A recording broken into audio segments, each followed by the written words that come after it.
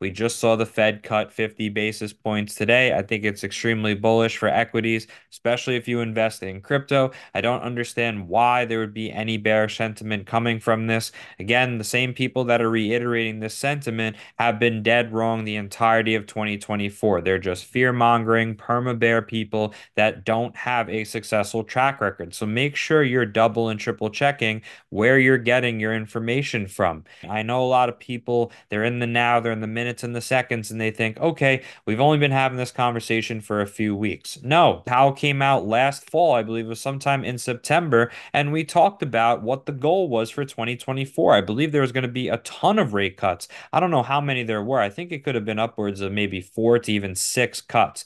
I do believe there was a ton of expectation and priced in rate cuts that never came, right? We saw into the end of 23, nothing, early 24, 3 months went by, 6 months went by. Now, 9.5 months later, we're looking at the same thing, no rate cuts. So for today to go from 25 to 50, I think it's actually a positive because, again, the sentiment or the priced in perspective was 25. So for people to want and anticipate the market to react to what everyone is thinking is very foolish. Okay. I don't understand why you'd even want 25. It's been over a year. We need 50.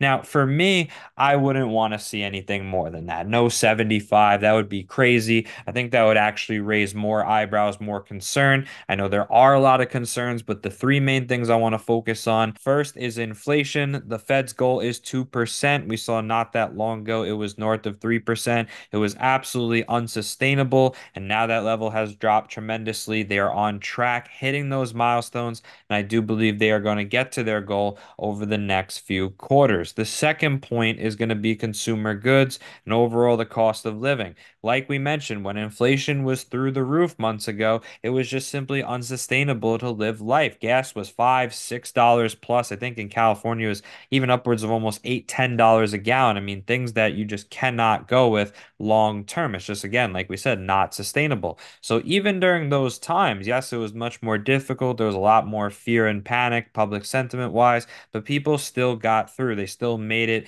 even though it was very difficult, even though I'm sure it was much harder times. Now we're seeing that those numbers are down tremendous, right? On the East Coast, we're sub $3, we're low threes, high twos, and that is fluctuating, plus or minus a quarter, each week. So definitely coming down a lot just in terms of the cost of living, and that's naturally having an effect from inflation dropping. But really, what ties it all together, the consumer sentiment. Are people fearful? Are they hoarding their money? Are they not spending? That is a real indication of when a massive economic slowdown is going to occur. For me personally, I don't see any drastic levels that are showing a massive slowdown in consumer spending. Until that changes, until those three things are altered, right? Inflation starts going through the roof, we're not creating jobs, all of these things, I really can't sit there and say that we're at the point where our economy is slowing down to the level that it's going to directly impact the stock market. I don't think that's the case. I don't think one single economic factor is going to have an impact like that on the markets, especially when Powell told us that the Fed is going to do everything they can to support the labor markets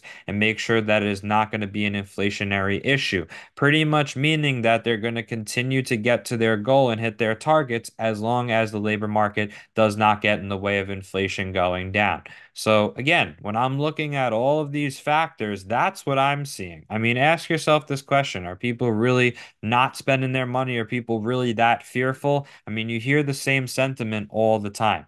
So leave a comment in the section below any real logical explanation as to why people would be bearish on this 50 basis point cut. I think it's more than necessary. We're paying $1 trillion in interest every 100 days as a nation. It just does not make sense. It's like I said with gas. You just can't have $8 to $10 gas on average. It's not sustainable long term. It's going to cause more harm than good. That's what we're seeing here, just in terms of our government. And definitely, I think it's going to be a net positive for multiple different sectors. This is SPX, the index. For all the people that are so bearish, right? What are we seeing? Well, we have this little gap here, right? And we have our central lows or our temporary bottoms. Now, in this case, we've seen 4 to 5 gradual days of the bottoms going higher. Even though we dumped today, we did not go lower. And then we're seeing the same exact thing with the tops, right? The tops are gradually getting higher. So we're seeing consistent higher highs and higher lows over a